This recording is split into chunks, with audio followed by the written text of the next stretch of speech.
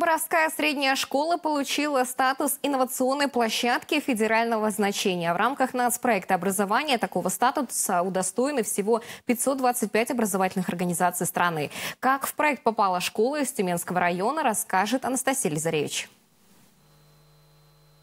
Мы сегодня с вами будем, смотрите, у меня на слайде, открывать тайны мыльного пузыря. Серьезные темы здесь изучают весело. Чтобы объяснить принцип поверхностного натяжения, учитель физики Светлана Пуртова на уроках с детьми ставит опыты на мыльных пузырях. Поверхностное натяжение, оно само по себе чисто математически сложное такое вот.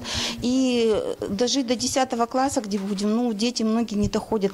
А явление-то интересное, явление красивое. Я решила все-таки познакомить их с этим пораньше. Светлана Анатольевна преподает очень интересно. Всегда есть какая-нибудь презентация, всегда интересный урок. Боровская школа получила статус инновационной площадки федерального значения. Она единственная в Тюменской области. Здесь в течение 2 лет будут внедрять передовые разработки Института изучения детства, семьи и воспитания Российской академии образования. Будем апробировать их научные методические разработки, открытия.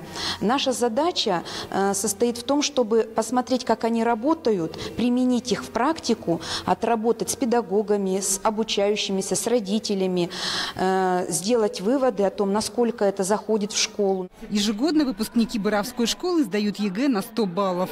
Среди педагогов 9 почетных работников образования, победители конкурса «Учитель года Тюменского района» и 3 учителя, которые за внедрение инновационных технологий получили президентские гранты по 100 тысяч рублей.